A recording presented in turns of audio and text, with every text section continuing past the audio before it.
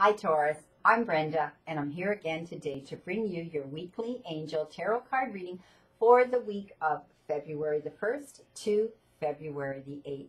I want to thank all of you who have an interest in my channel and for everybody sharing these videos with their family members and friends. I'm truly blessed and grateful for that.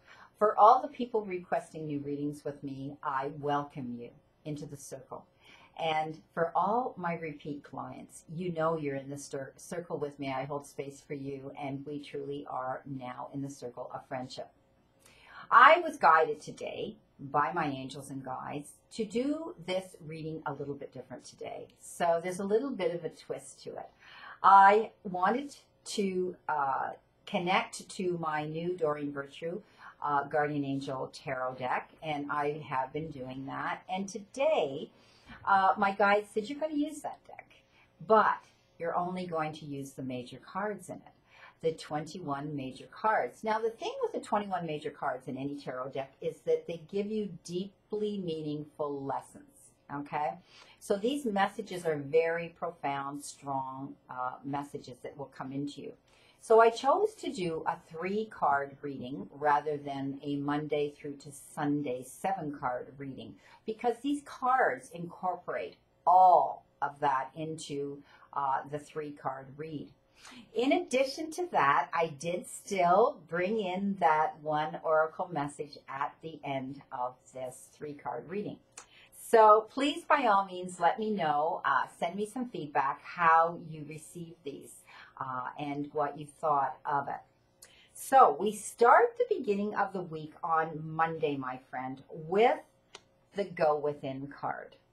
And this particular Go Within card, it is the number 2 major card, which is a High Priestess card. And this is all about you're a very intuitive person. Some of you Taurus out there, and there's many wonderful insights that lie within you that I think now are starting to come out, and they're waiting inside of you to emerge right now. So this is all about basically some of you are tapping into being more clairvoyant.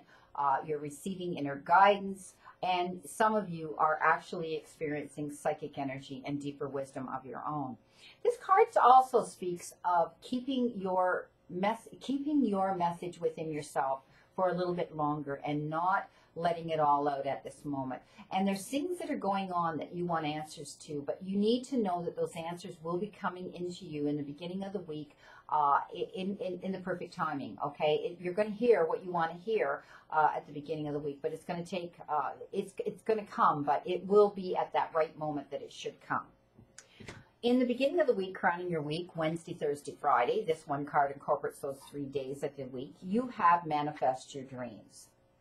So basically, it is the number 1 major card, which is the dreamer, or the Fool in regular tarot. And it's all about a new journey that some of you are going to be on, and you're ready to go. There's no need for additional preparation. This card says you can do this. You can manifest this. You can believe and manifest your dreams right now. This is all about taking the first steps towards changes that you desire, that you've been dreaming about and wanting to do. Even if they're small steps, know that you can move forward, because this also means that there is some unexpected resources coming into you that will help you to manifest what you're working on right now, whether it's something to do with your job, whether it has to do with a relationship, whether it has to do with some sort of a project you're working on. Know that this can happen. Okay? Know that it can happen. It's all about communication right now for some of you, and it's all about focusing on this issue more and using your own intellect to manifest these things happening. And know that it's like things are going to happen for you, and you're going to say, oh my gosh, that was like miraculous. How did that happen? Well, that's because you're going to be receiving some unexpected resources that's going to assist you with making your dreams come true. At the end of the week, on Saturday and Sunday, you have been given, and this is the Lover's card, and it's called Open Your Heart. So, okay, the love card, it's the love card. It's basically about relationships in some of your lives and making choices that are very, very profound, and hopefully they're life-changing and forever and ever. And when this happens to us, We need to know that we need to be balanced. We need to balance our mental focus. We need to balance our spiritual and our emotional, and we need to balance that energy within ourselves. And that by doing that, you're going to be able to allow love to grow and blossom all around you. Some of you have been waiting a long time for this emotionally and fulfilling experience for such a long time. And now the time has come. So this speaks of this happening for some of you. You've been wanting this type of a relationship. You've been wanting a soulmate. You've been wanting companionship. You've been wanting that one. So it's about listening to your own heart and then following the steps that you need to do, that you're guided to take. And this will lead you to your bliss and your joy. So what I'm saying is just keep your eyes open to any new possibilities coming in, any new acquaintances and encounters you're having with people coming in around you. At the end of the week, I did incorporate that one oracle card. And this is what my guides gave you, Taurus. Let your past go. So basically, you can't be any more direct than that. It's about some people clinging to things, whether it's a relationship, whether it's a job, whether it's a friendship, whether it is a place on the planet you live, whether it's material things you hold on to.